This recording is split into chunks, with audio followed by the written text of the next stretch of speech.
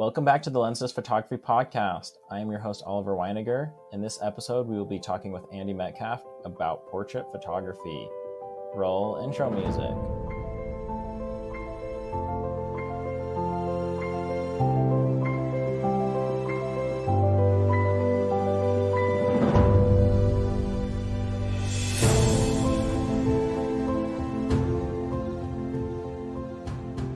So, Andy, what is portrait photography?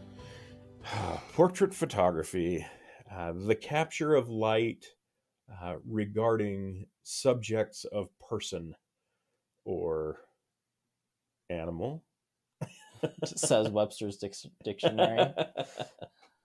Yeah, no, I think that's a pretty good basic definition. Just animals, I guess that's more wildlife photography, but you can do like a portrait of your dog or whatever. But people and pets. Yeah, but portrait photography is just anything where you have a posed human, I guess you could say, a posed person.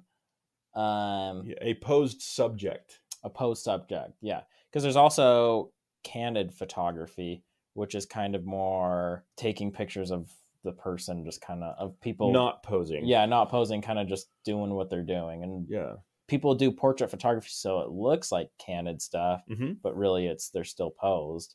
It's like a lot of like lifestyle stuff for like product stuff, which I guess that's more commercial photography, but they'll kind of do that. They'll like pose them in a candid position.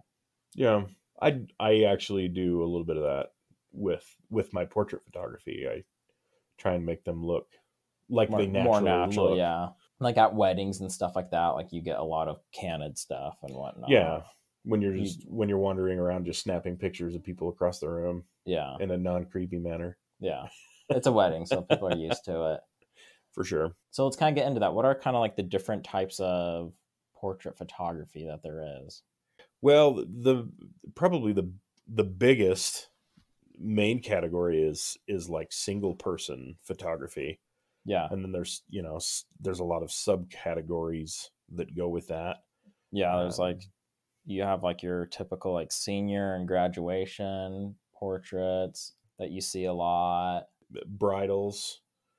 Yeah. Which I feel like bridals, same with like maternity shots. Usually like you'll do both. You'll have couple pictures at the same time, but then you'll get just the bride or if it's like maternity shoots, you'll just get the woman. For sure. Well, and even when I do when I've done bridals, if the groom is there, I'm going to have pictures of the bride, pictures of them together, pictures of the groom. Yeah. Because they're even though it's mostly about her, it's it's still good to have pictures of him. And yeah. No, for sure. And then what else is, and probably a really popular one is just like model shoots, where it's someone that wants to be a model, or you're hiring a model out. And sure, I guess that could be for several reasons. If you're wanting to do more like fashion photography, or like what we were saying, like more commercial stuff, or if you just want pretty photos of a person. Sure. And then like fine art, I guess. There was another one I was thinking of. Like professional headshots. Yeah, that people will use for their LinkedIn profile, or the executives of the board will have their pictures hanging on the wall. At my job.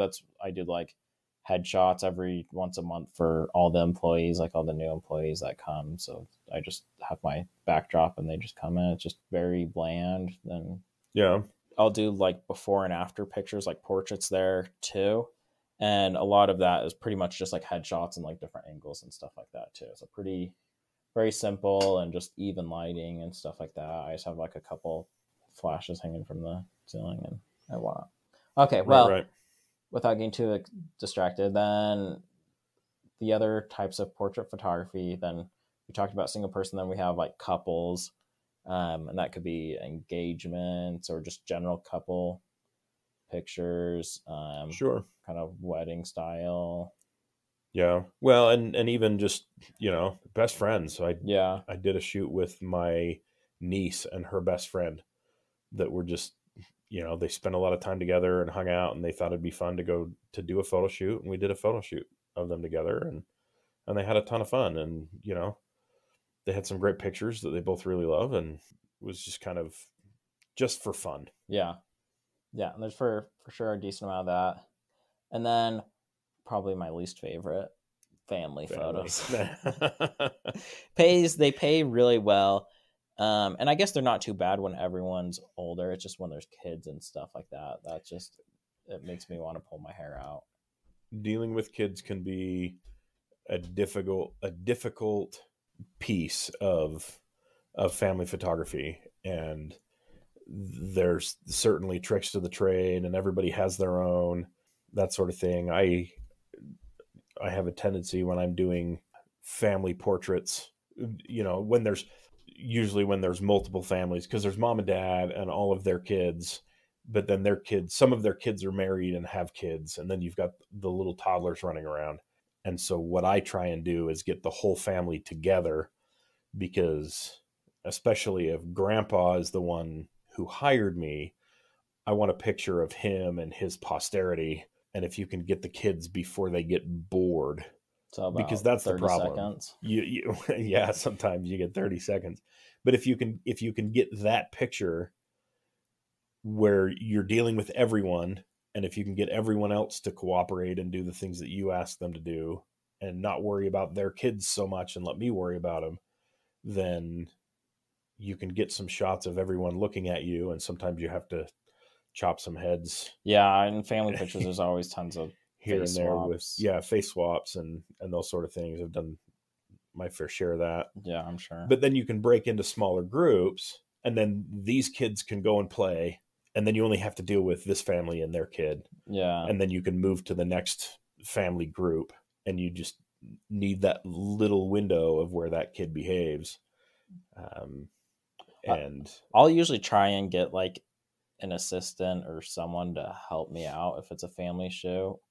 And I even have a problem like paying them a decent amount just because it's so stressful. So I'll bring an assistant just to calm myself, so it's not so much work for me, and then someone to help get the kids' attention and stuff like that. And I'm more of a quiet, I'm not a super social person, so family photos and couples photos I can handle, but more than that is about my limit, and that's when I'm kind of very not super uncomfortable, but it's just kind of my limit of being social and whatnot. Sure. If I know that I'm going to have lots of children there, I will do the same thing.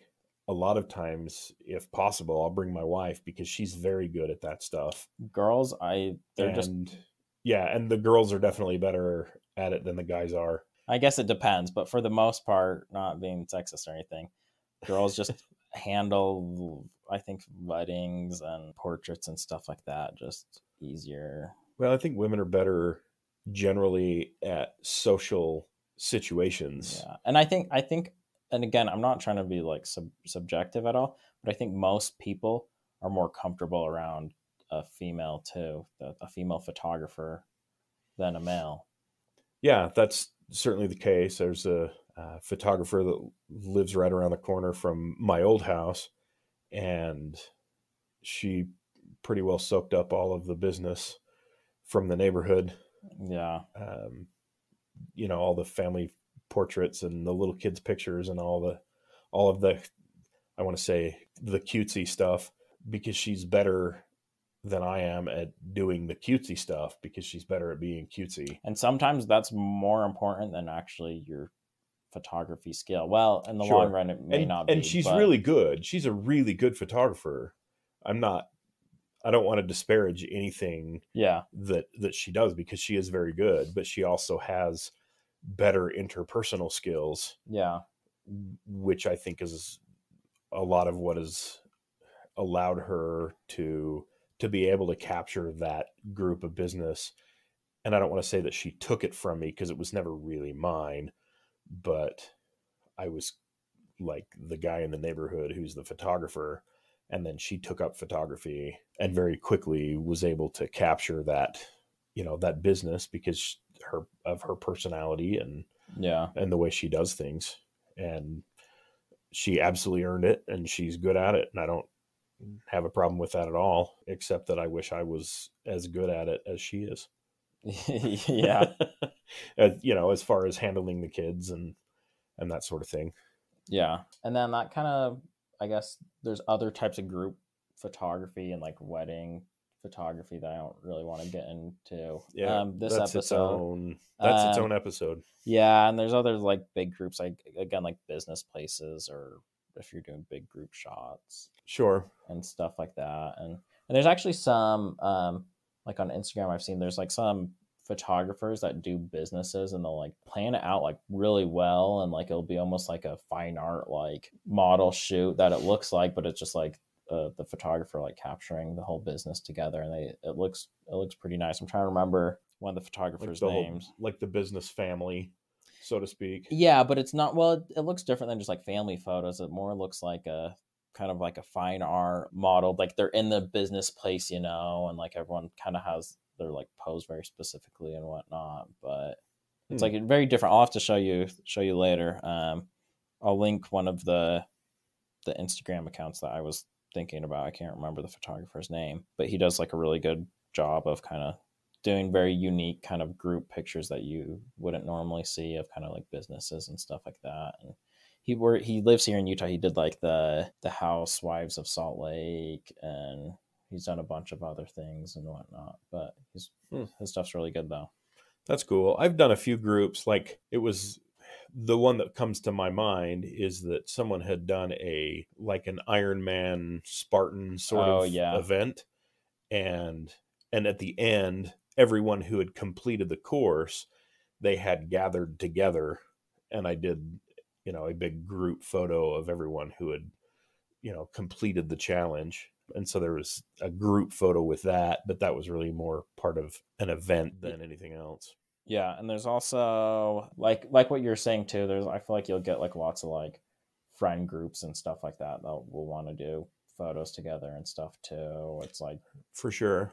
Well, like school dances, you're going to have different groups that are going to be a lot like the family stuff, where you're going to have the couples together and all the guys together and all the girls together. And yeah. So Chad Kirkland, that's a photographer I was thinking of. I'll link his account here, but he does really, really good stuff. He does have like a very unique way of doing it, and he's really good at lighting and stuff like that. That's great. That's really cool.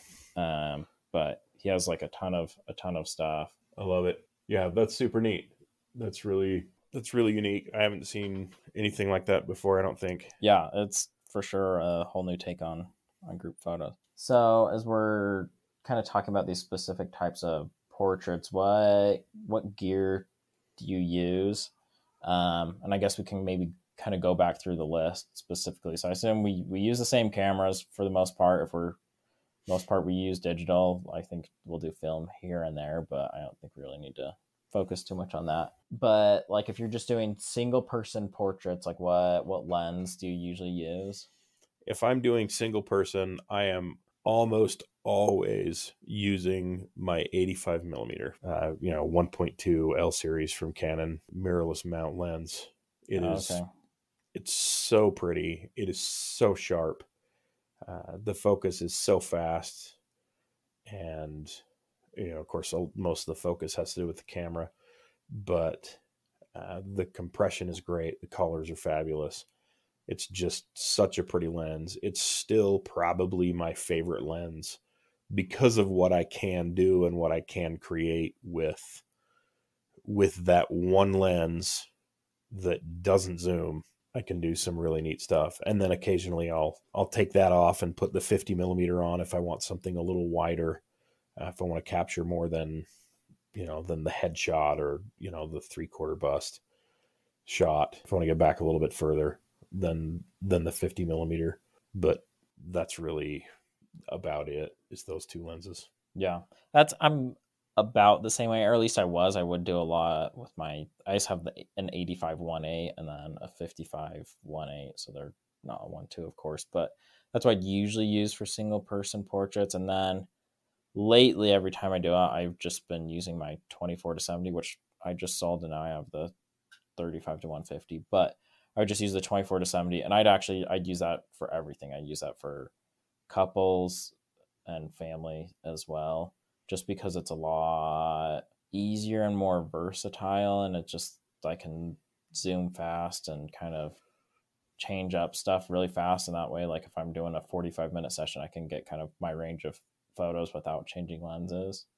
For sure. Yeah. And the 50 and the 85 are great for single person, but if there are two people or more, I'm using the 24-70, and then at a certain point, and in certain situations, I'll need to be even wider than that, and then I have the 50-35. But that's same here.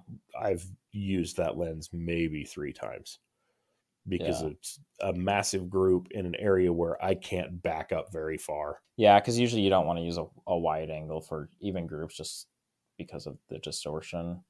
Definitely. Unless you really have to. Yeah, and that's if I'm doing more of like model stuff or like setting up a situation, which even still I'll use my 24-70 a lot, but more of those times I'll use like my 85 or 55, where I'm like, it's more of a planned shot, and I have everything specific. Definitely. But that's what I'll use with lenses. I only have the one camera body, the R5, and I can do everything I need to do and more with that camera. There's just no reason for me to have another one. Yeah, that's me. I use my R4 again, unless I'm using film or whatever, but I use that for everything.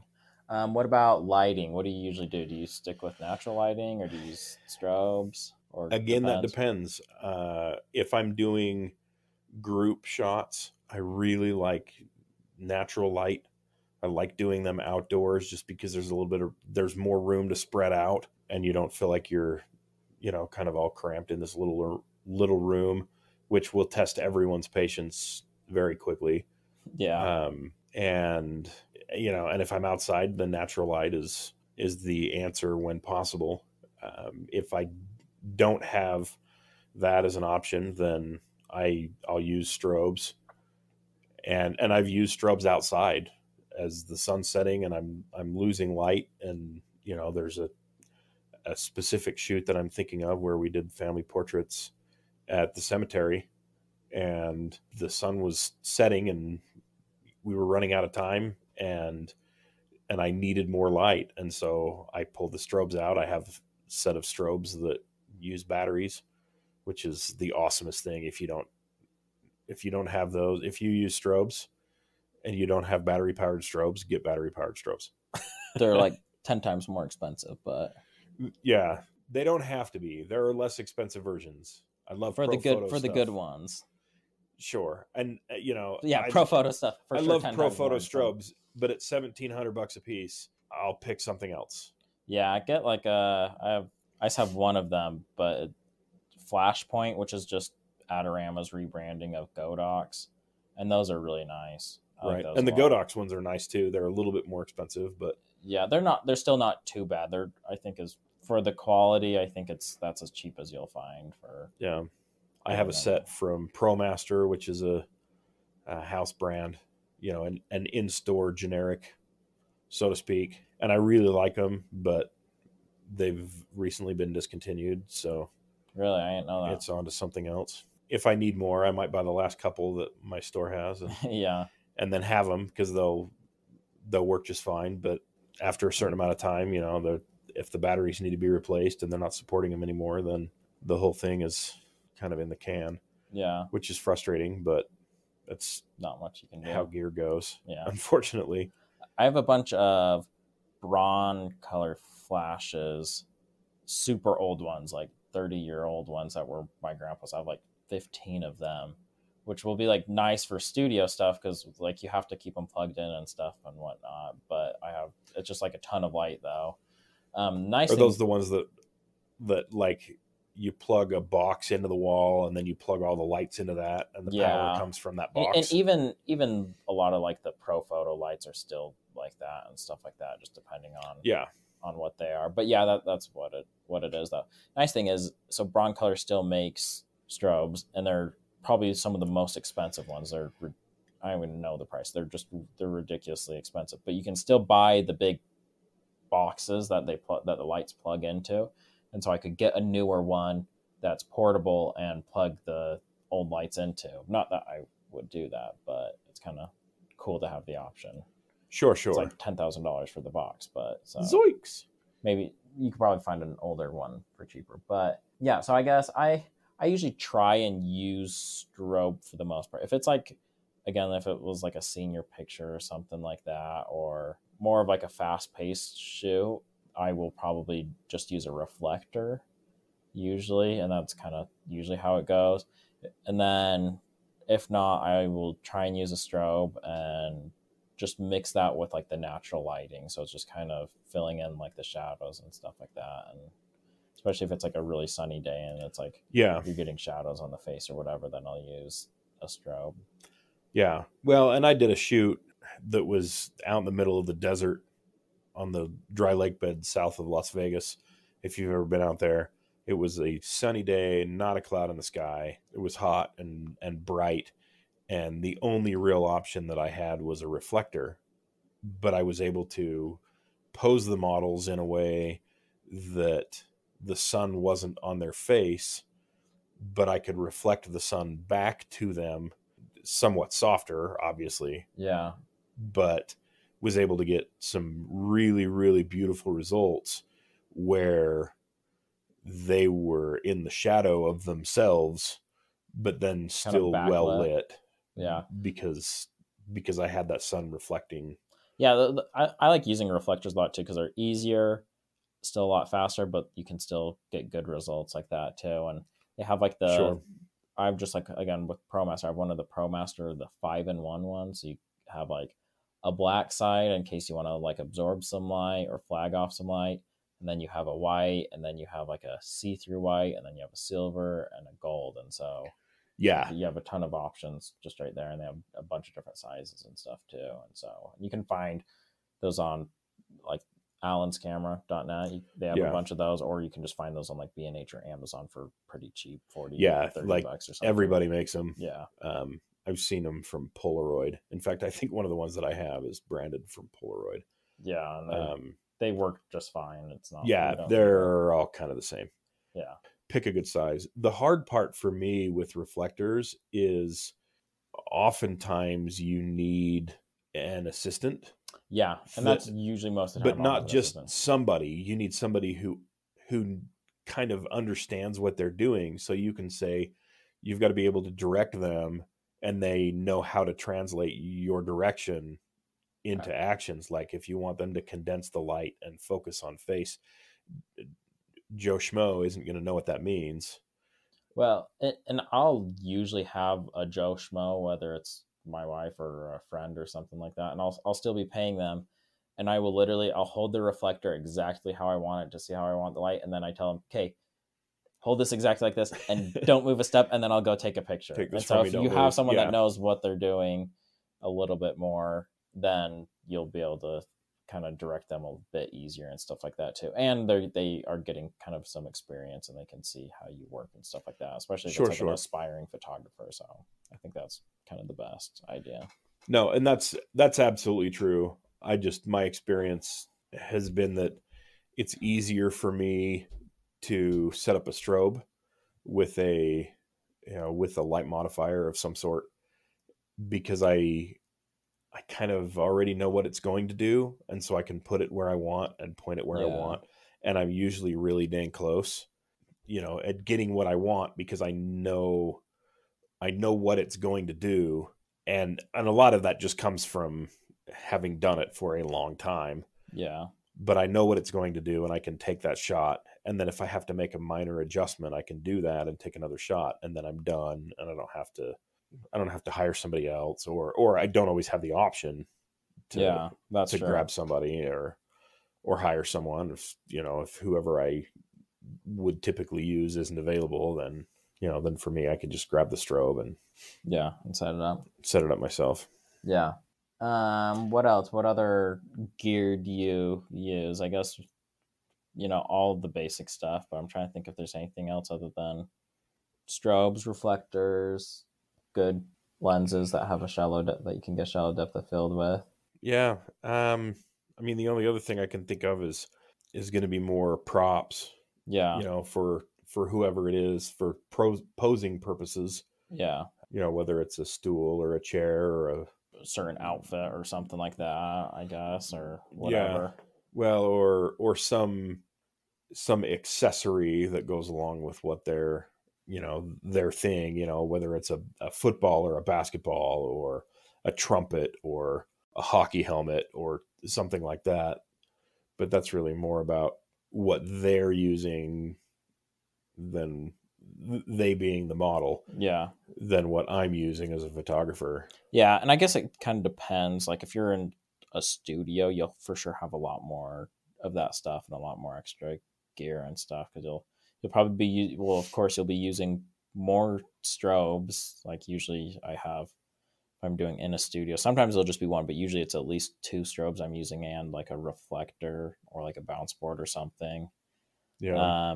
And then, yeah, you'll have like more props and kind of be more worried about that. And then I'll even have my computer almost always, if I'm in a studio, with my capture cord capturing it straight to my laptop. Yeah. The other thing is backdrop, which is typically studio based stuff. Not always, but I'll have, you know, whether it's cloth or the seamless paper, which I really like using.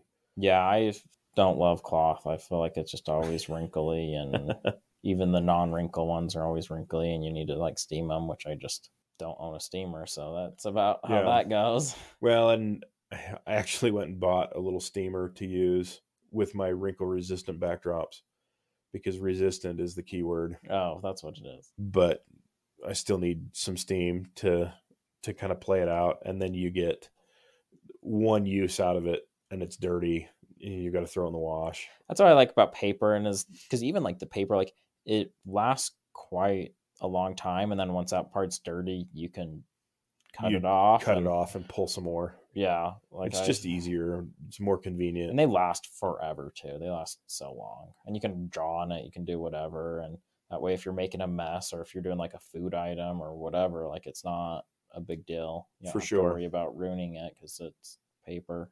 Well, and you know, you mentioned drawing on it. You can have, you know, you can have paint on it. I actually had someone paint a Halloween scene for me. It was actually on a canvas, not on paper, but paper would have worked way better. Than this canvas. And, you know, and I still have it, but the canvas is, you know, it's wrinkled and it's got creases in it, and I can't steam it or I'm going to ruin the... A lot of people do that. They'll make like custom backdrops that they'll paint on and stuff like that. And some look pretty cool. Well, and you can make some pretty hefty money making those. I've seen custom painted backdrops sell for thousands of dollars. Yeah, they're pricey for sure. Which is, you know, if you can paint and you can sell them, then good for you. Yeah. Well, and it's like if like you want something specific or something like that, and especially if it's like a paid shoot that you're doing for it, it's probably worth it. And it's something you can probably reuse for the most part. Yeah. Well, and that's like this one in particular that I had someone paint. I had the benefit that it was for a church, and she was a member of that church and loves to do that sort of thing. And so she painted this backdrop for me, and, you know, and it was a ton of fun. I painted some of it, and she went in and fixed it. Well, fixed it. Yeah. She went in and fixed. She saw what I was trying to do and made it look good. That's my official stance. Yeah. On that.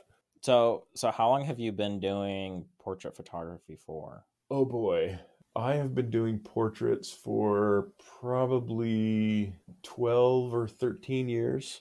Oh, wow. The first couple of years of that was really just, you know, for friends, you know, just, oh, hey, you do photography. Will you take my pictures? And it wasn't my job choice. I was actually working at the post office at the time, but it was something that I enjoyed doing. And so they'd, you know, hit me up and I'd do their pictures for them because it was fun or whatever. But then after that job, as I kind of tinkered with different stuff, there's a big long story behind that, but photography was one of those things. And I started doing portraits, single person portraits, doing professional headshots. And then some of those people actually would hire me to do their family portraits. And then there's a couple of those people who I still do family portraits for every year for the last 10 years, not this last year because of COVID, I think, but hopefully they'll call me next year and not be upset that the prices went up.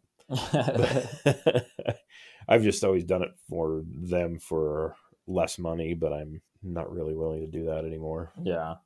Well, like it is your job and stuff like that. So that's probably one of my biggest pet peeves is people are like, oh, you're a photographer, so you can do it for free or whatever. And it's like, when you tell someone that normally you charge, a few $100 or $500 for a thing. And it's like, even though like they think it doesn't cost you any money, it's like still it's a ton of time, and especially when you're working and doing other things like that, and it's thousands and thousands of dollars you spent on the gear and stuff like that too. It's like you gotta get a way to get the money back, and years of learning or formal education, which costs money. If I have a master's degree in photography, that should be worth as much as a master's degree in engineering.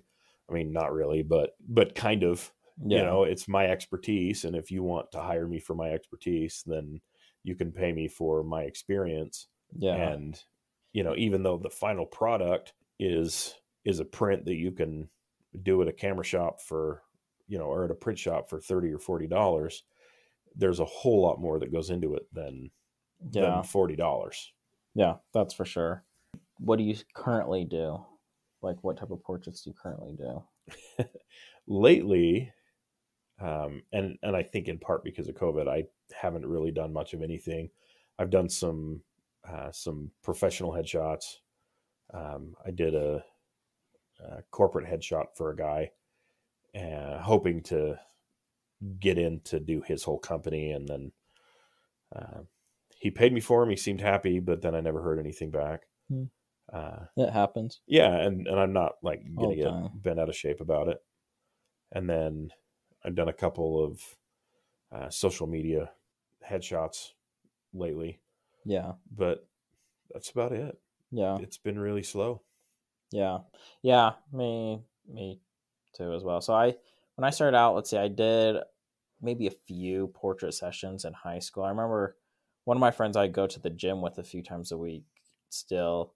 I did his portraits, his senior pictures, and he's like a year older than me, year and a half older than me, when we were in high school, and I charged him like $75 for it. And just the other day, we were talking about it, and I was like, I am sorry I charged you that much for it. Not like $75 is extremely cheap, but just those photos were extremely bad though.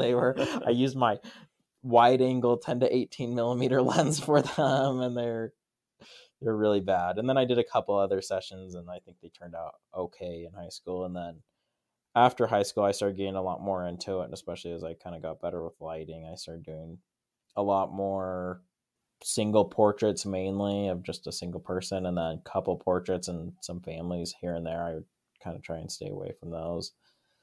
And then I kind of just really stopped liking. I'm not a huge people person, so I don't love doing it. I'm fine doing it, and it's like you can get some decent money, but I just started doing more commercial stuff that I enjoyed a lot more, so I kind of steered that way.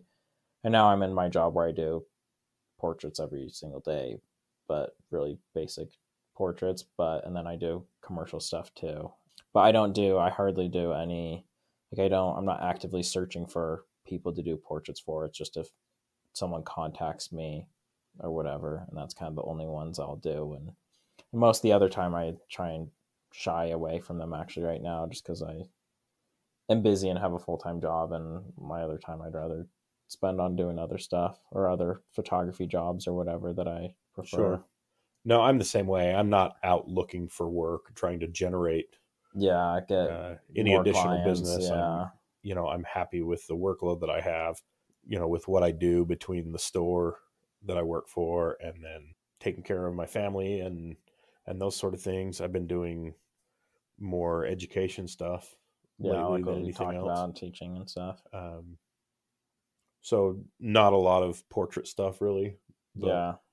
But what I do like though, and what I actually want to do more of, is just more like fine art, like very posed portraits, like kind of more of like a scene type thing. And I've done a few things here and there like that, but that's kind of more fun for me where I can have like a friend or like a model or whatever doing something, and it's really like I'm in charge of everything, so it's not like a shot that someone else wants to get. So I wouldn't be, making money on it, but it would just be more of a for fun thing or for a certain project or something like that.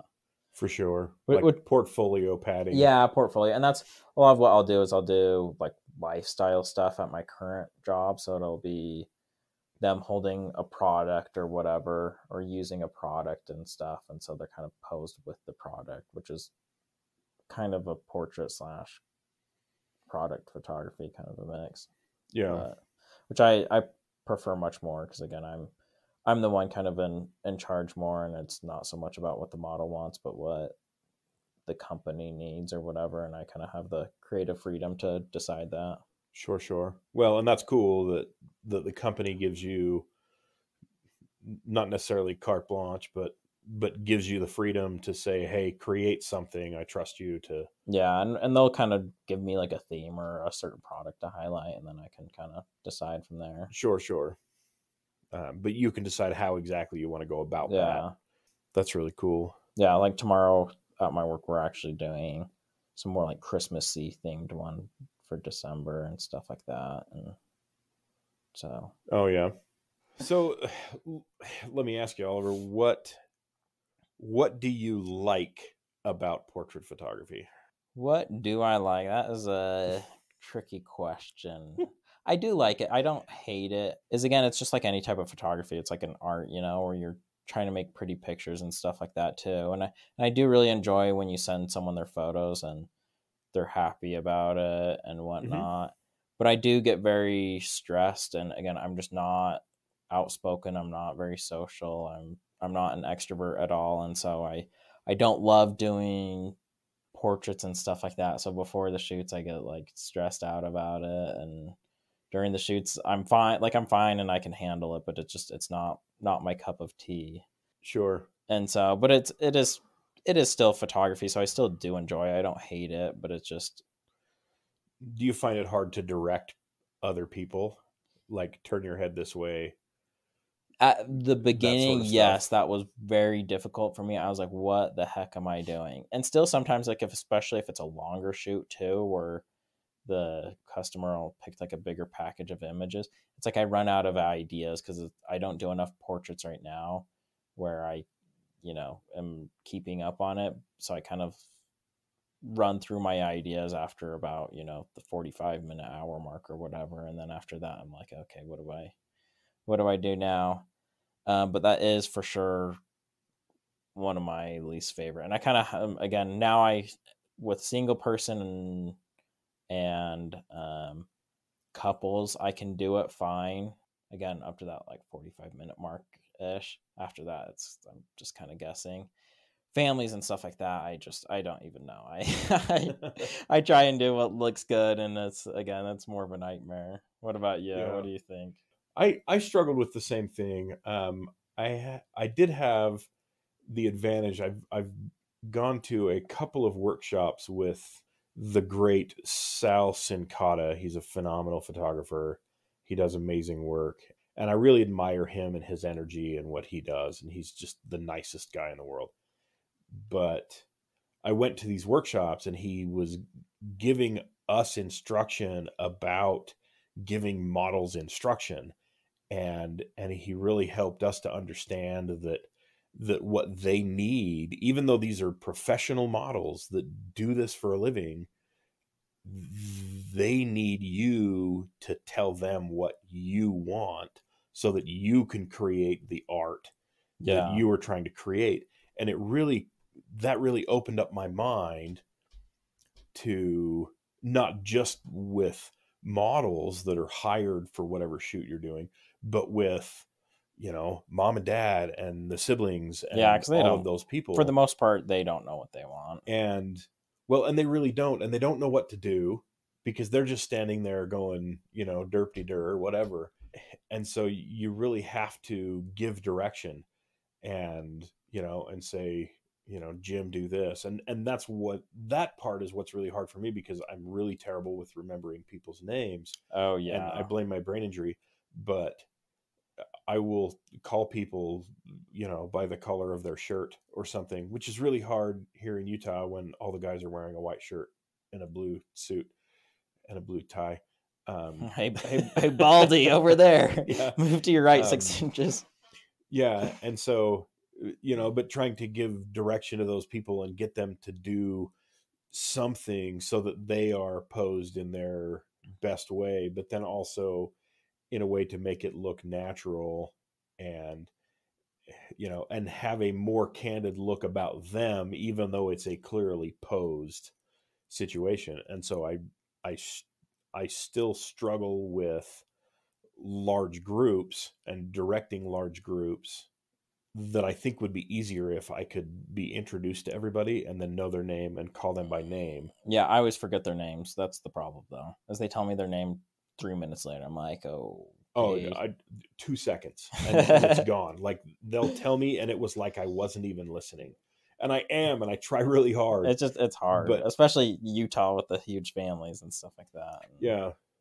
Well, and I mean, I have friends whose fathers had this great idea to give all of their daughters first names that all started with the same letter. Oh yeah, there's a lot of those. And like I could guess and maybe get 4 of them. but that actually makes it harder for me than as opposed to being easier. And so I struggle with that. Yeah. But what I'll do for posing sometimes, or what I used to do, is I'd look at Pinterest and I'd make a board for, like, if it was a female, I would do like single females, or males, I do males. I'd have like a separate board, or like couples or whatever. And then I'd go through those, like, and kind of look at them, a few days before or whatever. And then, like, on the way to the shoot, I'd be like scrolling through or whatever right before the shoot, before I go. I kind of look at those, and then I get kind of some ideas and stuff like that. Yeah, for sure. Well, and the other thing that's kind of hard to get your head around is, like, I could do a shoot with a couple, and then I could do another shoot with another couple, and they don't know each other, but like an hour later or 2 hours later or the next day, and I could do like 6 in a row, and I could literally use all the same poses. And to me, it feels like, oh my gosh, this again. And it's this monotony of those poses. I feel the same way. But to them, they're new poses. Yeah, and it's not like they're going to post it on Facebook and see their friends with the exact same pose. It's people that don't necessarily know each other, and so you have to keep that in mind too when you're doing that stuff. That's my wife will be with me, and she's like, "Stop using that pose. You use that every single time. Do something else." And I'm like, I don't know more poses. I'm sorry. And like, I know I'm doing it. And I'll, like, every time I like have someone pose like this certain position, there's like one specific position where I'll have their like hand kind of up by their neck, and like, I don't know, but, and it's every time I do that, now I think of my wife telling me, stop doing or whatever. I'm like, I'm still going to do it. Like, for sure. Well, and there's some poses that people are going to want to do because it's the popular pose. I mean, I've had people come to me and say, "Oh, hey, I saw this pose on Pinterest that I want to do with my family." And, and I say, okay, well, let's set that up. And it doesn't always work, because sometimes the pose that they saw on Pinterest was a group of people they're calling a family, but that are absolutely models that were hired to create this photo. And that doesn't always work, or, work out the same or look the same without a whole crew of lighting techs and hair and makeup and wardrobe and all of those things that particular photo used to create that. But and what I'll actually do is I'll do all my poses, and then at the end of the show, I'm like, hey, if you have like any ideas or certain things that you want to do, like, now's the time we can do those. And then if not, we can call it a day. For sure. Yeah, definitely. Letting them say, hey, I really want to try this. And doing that. And the nice thing about that is that if it's something that they want to do, they're going to be more excited about it. They're going to have a better, feel about them, a better look on their face, because they're happy doing what they want to do. and then you end up with better results from it. Yeah. You know, you're getting the more natural them. Yeah. So to speak. What do you hate most about? Oh, many things. More hates than likes. Again, I'm just not social. I don't love talking to people. And maybe it's Utah, or I don't know. There's just a lot of bossy moms that are very arrogant. It's the same people that are kind of like that think you should be giving your photos away for free and stuff like that. And like, they're just like, they're kind of just jerks. Like, that's the easiest way to put it. And like, I understand you want your photos to be perfect and stuff like that, but it's like, trust the photographer or whatever. You can give him feedback, that's fine, but like, you don't need to be a jerk about it. Like, and there's just, especially like when you're like taking pictures and stuff like that too, or one of my biggest pet peeves is when people will be like, hey, can I look at the pictures on your camera or whatever? And it's like in the middle of a shoot, or like if you're doing a bunch of pictures or whatever, or something, or even if it's like, I'll be with like a group of friends and we'll do pictures and be like, hey, let me like look at it like on your camera or whatever. I'm like, I'll send them to you. I don't know why it bothers me so much, but it's like, or they're like, hey, can you send that to me right now? I'm like, I will edit them and I will send them to you within a week or a week's time or whatever. It's like, just relax, like, please, like, I'm not. And finally I've gotten like more frustrated with it, so now when people ask me, like, I'll just be like, no, like, you'll get the photos soon, like, you'll get them in a few days. But well, and as far as Henri Mom, that's everywhere. Yeah. it's not specific to any one location. The Karens, that's the word, huh? Yeah, it definitely exists everywhere. And something that I think all photographers have to deal with is, you know, that lady whose husband makes great money and you're just a photographer, and you know, here's some beans and rice. Yeah. Get out of my face. Yeah, that's and that's honestly, and they know best, and that's the biggest thing that's turned me off of doing portraits, because I don't do a ton now, but it's just, that's made it like, and there's people that are really good with people like that, and so I've kind of told myself, well, I'm going to let those people deal with that, and I will stick to what I'm really good at and what I enjoy more. Sure.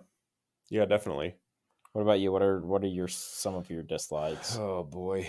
I'll tell you, the thing that I absolutely hate the most is when people want me to edit the photos in a way that make them look so unlike themselves that it's just borders on not reality anymore. Oh yeah. And I get it all the time, and I can understand it to a certain extent.